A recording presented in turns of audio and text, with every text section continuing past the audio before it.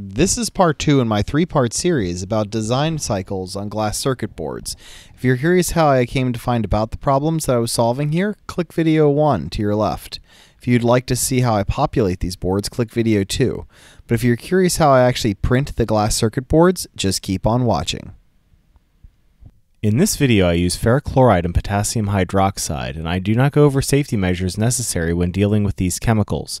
So, please use other resources before attempting PCB manufacture. So, I found the problems with the board and I corrected them. So now I can export as a PostScript file. This is a vector format, which isn't really that useful for a lot of things, so I import it into GIMP.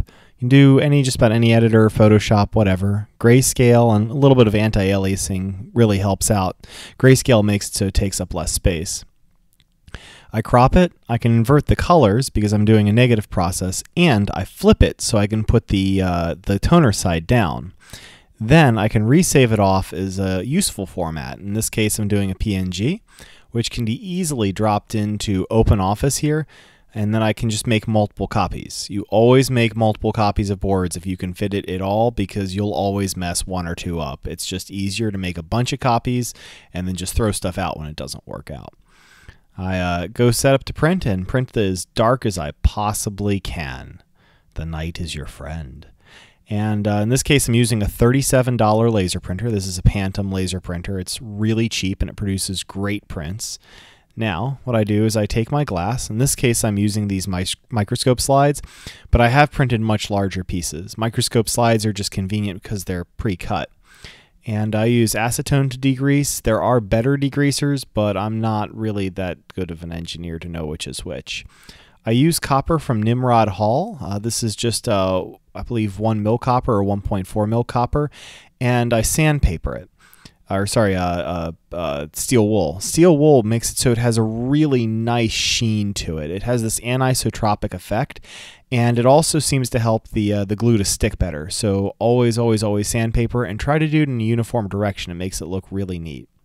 This Loctite 3301 is just amazing.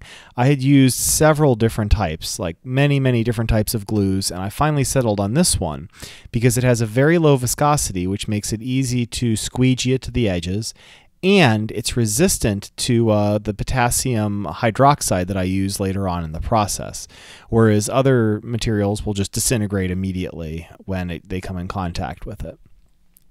I can put the microscope slides face down and squeegee them around. Conveniently, you can see in through the back there where any bubbles are, and you can apply force on those bubbles in order to get them to the edges. And just kind of squeegee them on and squish them down, and then blast it with UV light.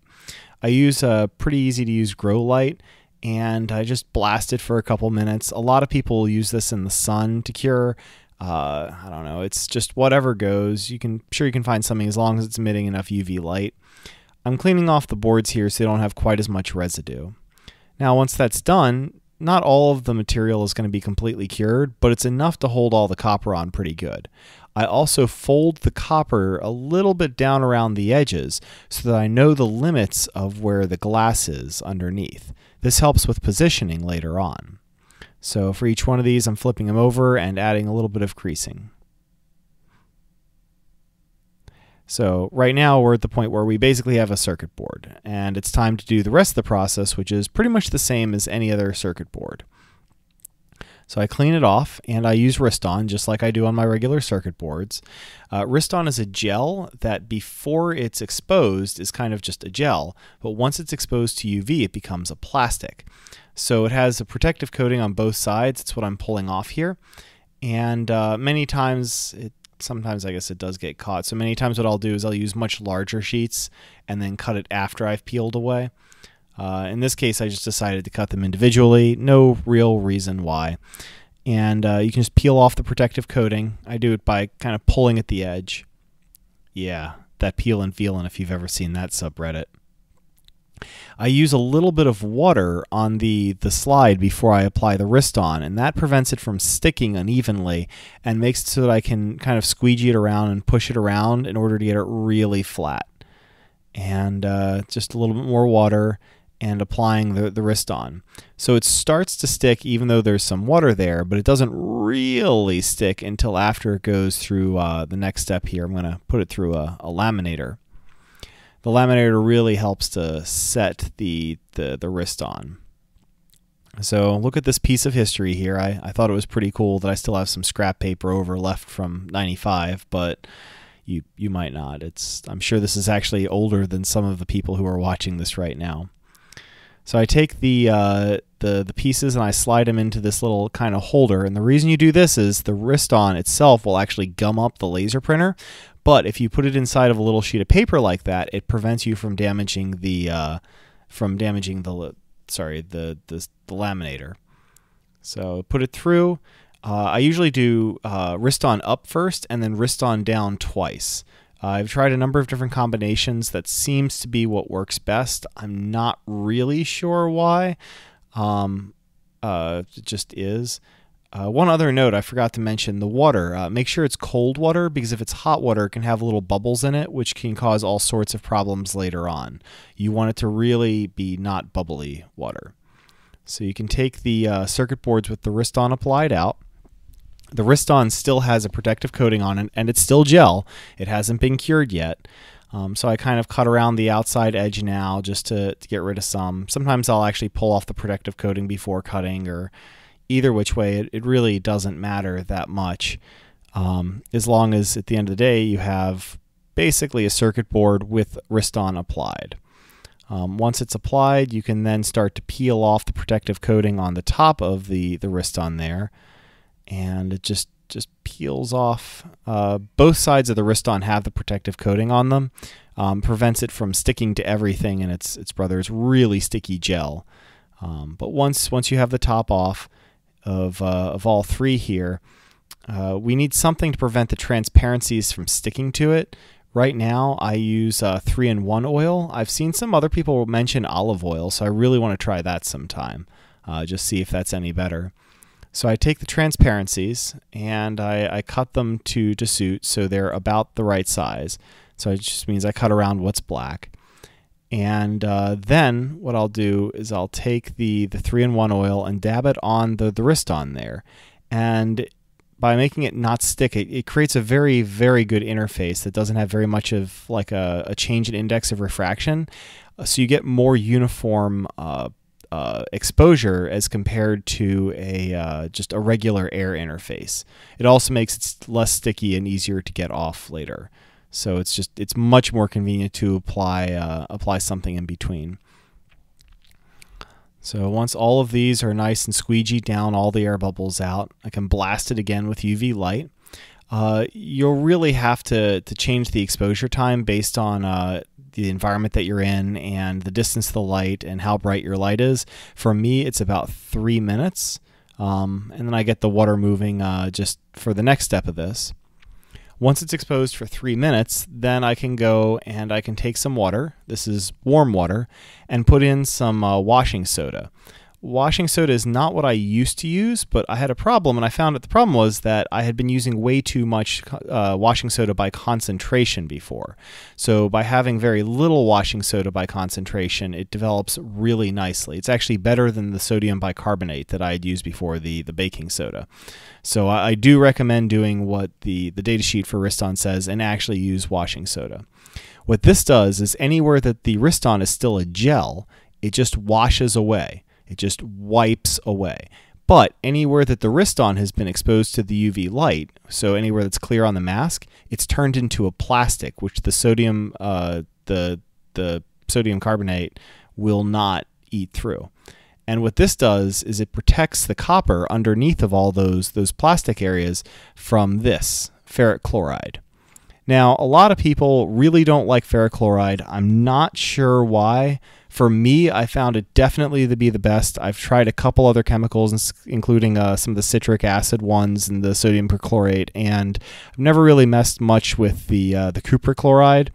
But whatever. I have a landfill. I can just take this used ferric chloride to, and it's $34 a gallon, which lasts me like a year. At any rate, I can then just take this, kind of dump it back and forth, and I use a sponge in order to get it like back and forth and wash away all of the copper that's interacting with it, and you can see that you can start to see straight through the glass circuit board there. So everywhere that there's the Riston that's turned into plastic, the copper remains, and everywhere that it's not, the ferrochloride has been able to eat right through and kill all the copper. Once all this is done, I can store the ferrochloride sludge. It also has like mixed in copper sludge. So you really don't want to put this down the drain. You really don't want to put this down the drain, but it's totally fine to go take to whoever accepts your hazmat materials and everything else. So then I just dry it off. Everything's just dandy, just dry. And then you still have to take off the excess Riston. So right now, underneath of these parts here is copper, but you can see this kind of purple sheen, and that's the Riston. And I use potassium hydroxide.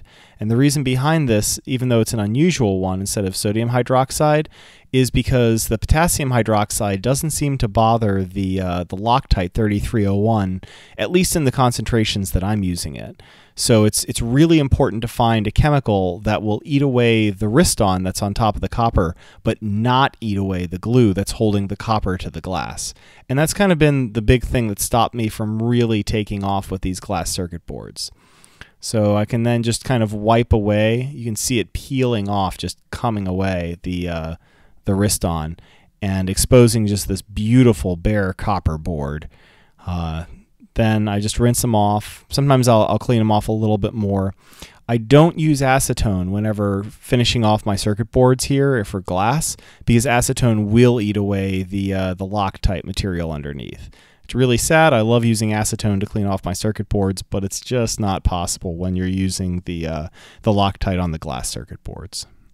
So once that's done, you can just pour that down the drain. It's analogous to drain cleaner, and everything that I found online indicated that it was just fine to pour down the drain. So now you can see the beautiful glass circuit board. This is a complete microscope slide sized circuit board for the ESP8266 project. You'll notice that there's still kind of a film around the outside where the Loctite was kind of bound up around the edges. Conveniently, though, that just peels away really easily. Just clean that up, and then you're left with a beautiful little circuit board there. One of the problems that I sometimes run into is I try to push my traces all the way right up to the edges, and unless when you're applying the transparency, if you're not spot on, sometimes you'll have a little bit of the trace go over the edge. And on the one I decided to go with, the actual circuit board I decided to use for this, it did have a little bit of copper going over the edge. Thanks for watching how the glass circuit boards are printed. Now, check this next video to see how I actually make them and get them working. So it's still kind of murky. You can't quite see crystal clear through it.